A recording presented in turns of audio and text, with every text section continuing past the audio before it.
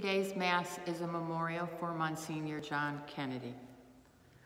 The reading today is from the Galatians, a letter of St. Paul to the Galatians. O stupid Galatians, who has bewitched you, before whose eyes Jesus Christ was publicly portrayed as crucified? I want to learn only this from you. Did you receive the Spirit from works of the law or from faith in what you heard? Are you so stupid? After beginning with the Spirit, are you now ending with the flesh? Did you experience so many things in vain? If indeed it was in vain, does then the one who supplies the Spirit to you and works mighty deeds among you do so from works of the law or from faith in what you heard? The word of the Lord. And the responsorial psalm, Blessed be the Lord, the God of Israel. He has come to his people.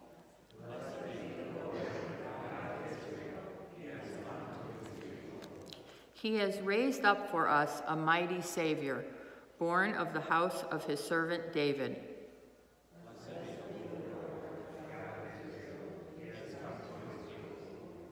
Through his holy prophets, he promised of old that he would save us from our enemies, from the hands of all who hate us.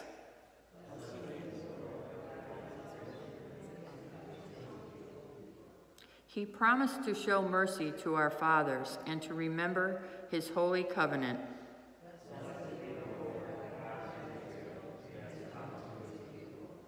This was the oath he swore to our father Abraham, to set us free from the hands of our enemies, free to worship him without fear, holy and righteous in his sight, all the days of our life.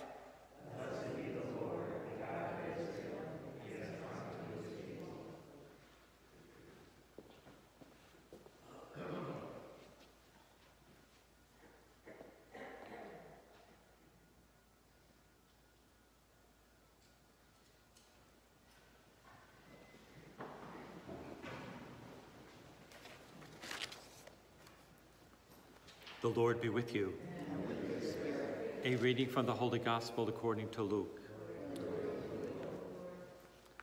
Jesus said to his disciples, Suppose one of you has a friend to whom he goes at midnight and says, Friend, lend me 3 loaves of bread, for a friend of mine has arrived at my house from a journey, and I have nothing to offer him. And he says in reply from within, Do not bother me. The door has already been locked, and my children and I are already in bed. I cannot get up to give you anything. I tell you, if he does not get up to give him the loaves because of their friendship, he will get up to give him whatever he needs because of his persistence. And I tell you, ask and you shall receive.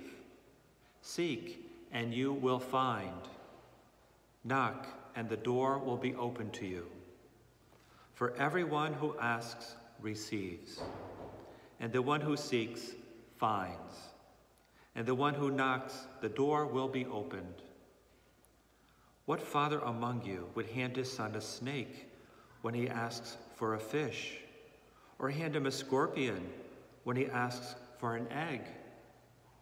If you then, who are wicked, know how to give good gifts to your children, how much more will the Father in heaven give the Holy Spirit to those who ask him? The Gospel of the Lord. Praise you, Lord Jesus. Ask and you shall receive, seek and you shall find, knock and the door will be open to you. Words of the gospel, words of Jesus. He's talking about, it seems, prayers of petition. When we ask, we will receive prayers of petition. But, people, I think sometimes we humans, get caught up in, well, I asked for that. It doesn't happen. God's not listening to my prayers. Do we think things are that simple with God, that God would be mean to us, Where does that go in our heads when we think like that? I'm not sure. It seems to me one of the keys to this whole thing is the last sentence. How much more will the Father in heaven give the Holy Spirit to those who ask? It depends on what we're asking for. Jesus is not saying, well, if you really want that McMansion or you want a Lincoln Town Car, just ask, we'll give it to you. I mean, does that make any sense to anybody? Some people evidently it makes sense, which it doesn't to me. No, what we need is what we are to ask for. Not what we want or desire, but what we need. And, God can give us our desires too. I mean, it doesn't hurt to ask, but I don't think. But he's talking about our needs, what we need. And most of all, what do we need? The Holy Spirit. We need the Holy Spirit more than anything else. We need the Holy Spirit, who we all have received at baptism and confirmation. But is that Spirit, have we allowed the Spirit of God to be alive in us, to be effective in us, to come forth from us? Do we allow the Holy Spirit to guide our lives, to remind us that God is with us all the time, and receive the joy and the fruits of the Spirit through that? These are the things that God definitely wants us to ask for and receive, without question. It's an opportunity for me to talk once again about my prayer cards. I have these large index cards. These are my prayers of petition. There's nothing in there about asking for big cars or big houses or anything like that. There's nothing like that in there. But they're filled with people's names for certain purposes. For healing. I think God wants us all whole for healing. For people to come to a deeper faith or to come to faith at all. I've been praying. These cards are old. I think I wrote them like 20 years ago, this present batch, about 20 years ago. The prayers for those who have died, prayers for all of you every day, prayers for the people, the past parishes I've served in. All kinds of things are there. And I pray for at least one card a day, so I get through them in a week. But what kind of things are there? One of the things that are there is for people who it seems that they need a deeper faith, or they could use a deeper faith. There's some atheists on there. I pray for them to find Jesus.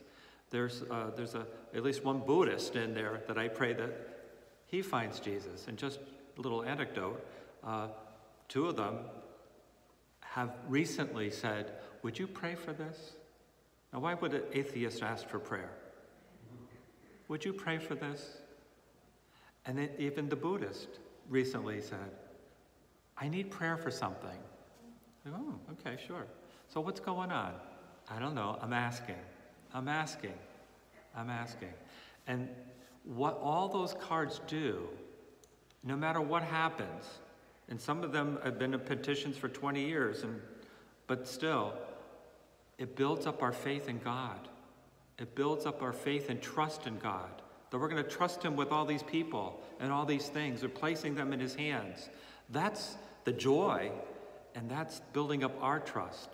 And it really is built up when I get to cross something off one of those cards that I might have been praying for 15 years, and I get to cross something off. Does that build your trust? It really does. So if you need more trust in God, I think the prayers of petition are a great way to go. But remember what you're asking for. All those good things that you, I, and people need.